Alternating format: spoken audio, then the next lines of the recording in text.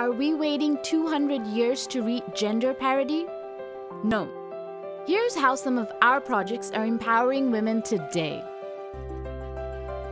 In India, female entrepreneurs entered ICCO's Green Business Challenge, where the platform connected them to many investors and incubators. Their organic honey and garden tourism business thrived, and they became successful entrepreneurs in their own right. In Nepal, micro-enterprise promotion took off with over 75% of the responders being female entrepreneurs who were able to generate a profit of over Rs 2.1 million from an initial investment of around Rs 3.3 million. These agriculture-based mini-enterprises were able to improve employment for young adults, diversify food intake, provide better schooling for children, and empower women to take wiser financial decisions.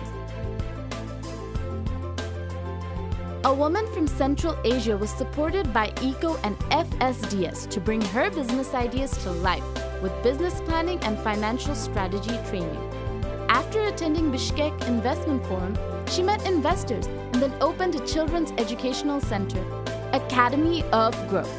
She was empowered and took action to create a better future for the Barspoon village. In Bangladesh, ICCO initiated a network of 320 nutrition sales agents who were female micro-entrepreneurs, going door to door to raise nutrition and hygiene awareness and sell necessary products. All these women are now role models in developing nations, leading the way for women in food and nutrition security, economic empowerment, and responsible business across South and Central Asia.